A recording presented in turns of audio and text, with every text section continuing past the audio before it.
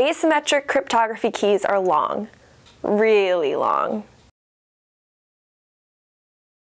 Asymmetric cryptography protects sensitive or classified data from falling into the wrong hands.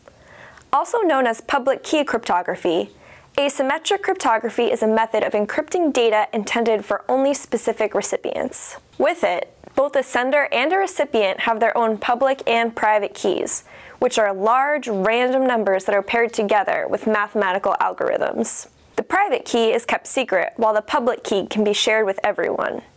If a public key is used to encrypt a message, the corresponding private key decrypts it, and vice versa. Asymmetric cryptography also works with digital signatures. Here, a sender encrypts a message with their own private key, and anyone with access to the sender's public key can verify the message. Asymmetric cryptography keys are thousands of bits long. The longer the key, the less likely it is for a hacker to crack the pairing algorithm, and the more secure it is. Symmetric cryptography, on the other hand, uses the same exact keys, or symmetric keys, to lock and unlock messages. It's faster and provides a higher level of security with a smaller key.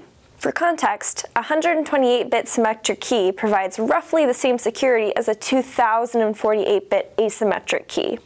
Asymmetric cryptography does have a security advantage in that the private keys are never shared or transmitted.